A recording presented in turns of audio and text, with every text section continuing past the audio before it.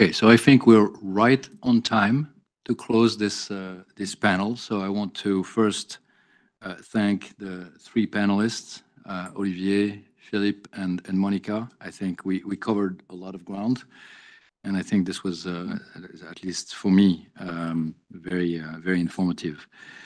Let me also offer, a few thanks. First, I want to reiterate what Gita said yesterday, that at least wearing my IMF hat, we're extremely pleased with the ECB having graciously agreed to host the conference for the IMF Economic Review. And I want to extend the thanks especially to Philippe and also to Luc Levin, who cannot be here with us today, but was instrumental in getting this put together.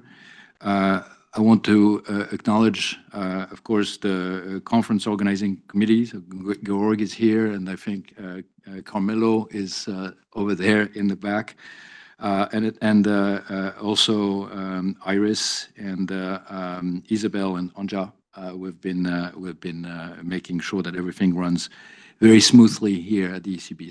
So many thanks to all of you. On our side, on the IMF side, Prachi Misra, Tracy Lukadu, Non, who is here, and of course, Andre, as editor of the IMF Economic Review, Ralph Lutica and Antonella Trigari, who are the guest editors of the special issue we're going to be putting together. Are very much thank you for all your work on this. Now, last thing for me is I'd like to advertise that we already have next year's conference on the books.